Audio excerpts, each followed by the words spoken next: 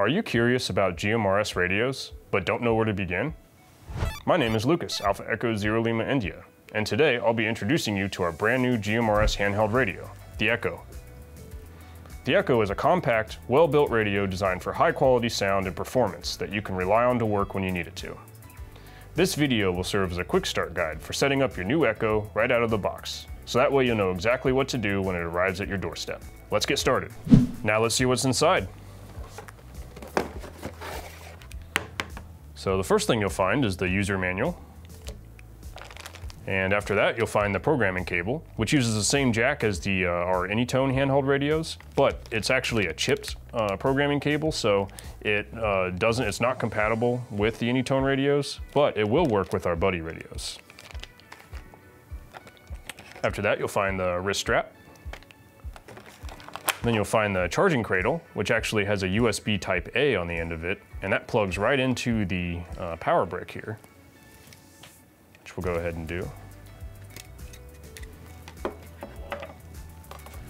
After that, you'll find the radio itself, as well as the battery. And we'll go ahead and install that. Just put it here and snaps right in. And after that, we have the belt clip, which snaps right in. You'll hear a click.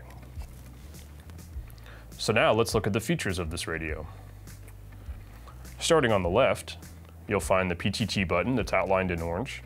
You'll find the PF1 key, which can be configured to either be scanning or a monitor button.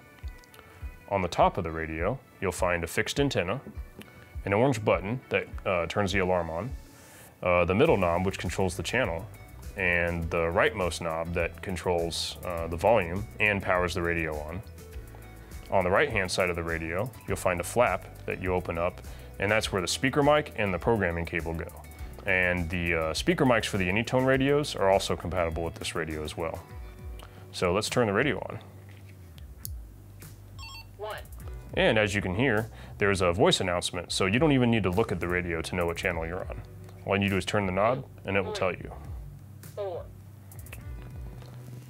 This radio has 30 channels.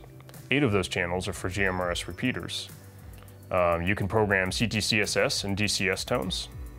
Using the software, you can also configure this PF1 button, whether you'd rather have monitor or scanning. That's a choice that you can make with that. You can turn this alarm off, and you can even make it a remote alarm if you'd like. It also supports Vox. It also supports battery saving mode, and covers the same frequencies that FRS covers. And those are some of the features of the Echo. And that's all there is to it. You can learn more about the Echo at the link down below. If you're interested in getting an Echo of your own, but don't currently own a GMRS license, don't worry. Check out the other link in the description that explains how to easily get your license online. And unlike getting a ham radio license, there's no test to take, which certainly makes GMRS easier to get into. Thanks again for watching. My name is Lucas, Alpha Echo Zero Lima India, and we'll see you next time. 7-3.